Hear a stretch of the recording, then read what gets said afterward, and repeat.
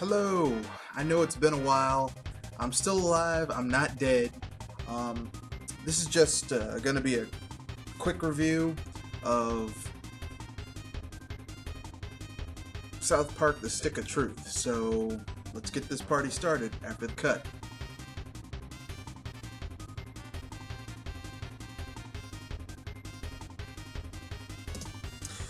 Okay then, let's get this started. South Park: The Stick of Truth is a decent game. It's a pretty good RPG. It uses a time to attack model, kind of like in the vein of Paper Mario. So, I mean, if you like that, it's up your alley. If you don't, you probably won't like the battle system. Graphically, it looks exactly like you're playing a South Park cartoon episode. A long South Park cartoon episode. Content-wise, it's a series of smaller side quests, a lot of fetch quests. If you're a South Park fan, you'll get a lot of the jokes and the shout-outs, which is kind of cool, I guess. The music is passable, not great, but passable. You'll hear a few Isaac Hayes chef tunes, but they aren't nearly as none of the really good ones like Chocolate Salted Malted Balls, or any of his other songs from the series. I don't think. You know, overall, pretty good game. We'll get into those were the pros. Here are the cons.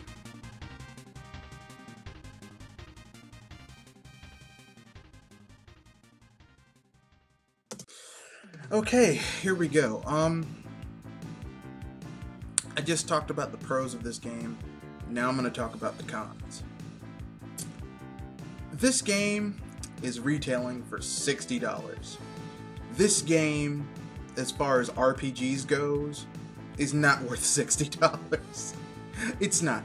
This game is more or less at the most $40 game, at the least a $30 game when it first came out.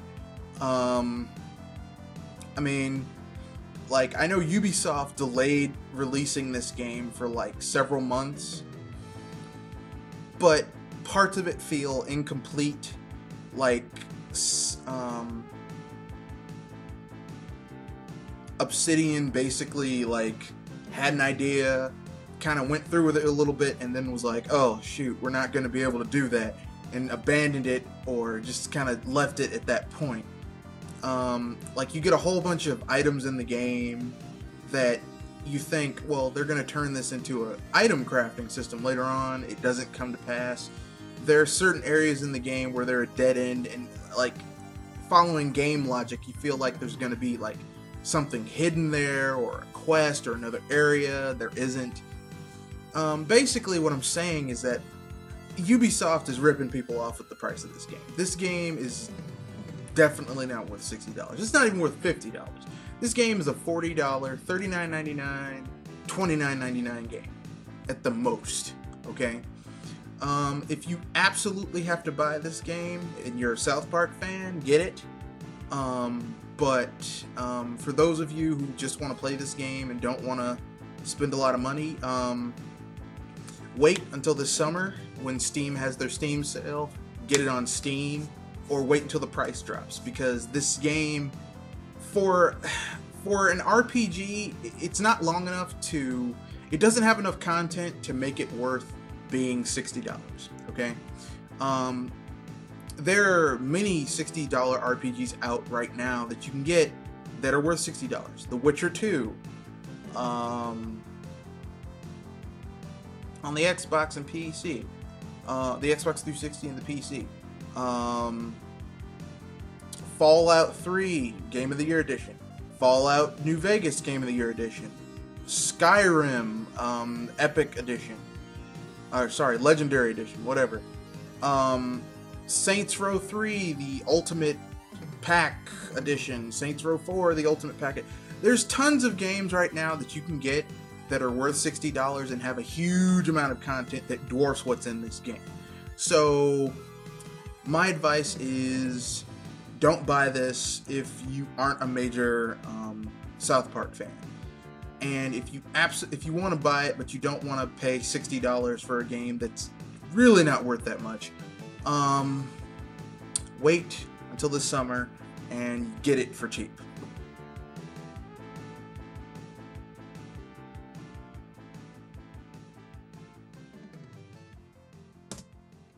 Okay, here's our conclusion. Pros, this game is a pretty good, fun RPG. It's only about 8 to 10 hours long. I beat it in a day, so that tells you. I mean, I'm a major RPG fan, and I can sit down and just plow through an RPG. I've been playing RPGs for years, so I mean, for someone who's really, really into RPGs, this game is not going to be meaty for them. But for, you know, if you just want to play a little something, just play a little South Park. It's a fun game.